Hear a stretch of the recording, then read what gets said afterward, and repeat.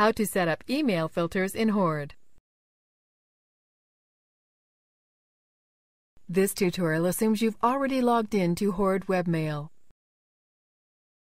Now let's learn how to set up email filters. Click the Filters icon. This is the Filters page. There are two options, Whitelist and Blacklist, which we will look at now. Click the Whitelist link. A whitelist is a list of addresses that should always be allowed. In this case, email addresses listed here should be only those you trust. Let's go ahead and add some addresses to our whitelist. Each address needs to go on a new line.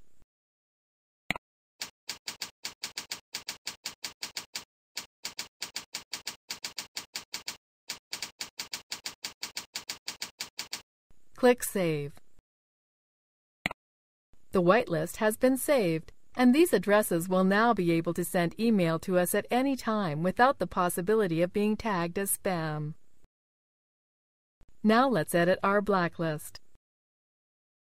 Click the Blacklist icon. A blacklist is a list of addresses that are never allowed. In this case, email addresses listed here should be those you have determined as unwanted senders. Let's go ahead and add some addresses to our blacklist. Each address needs to go on a new line.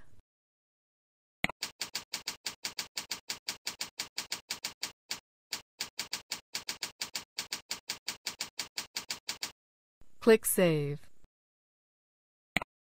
Our blacklist has now been saved, and mail from the addresses listed here will be automatically deleted.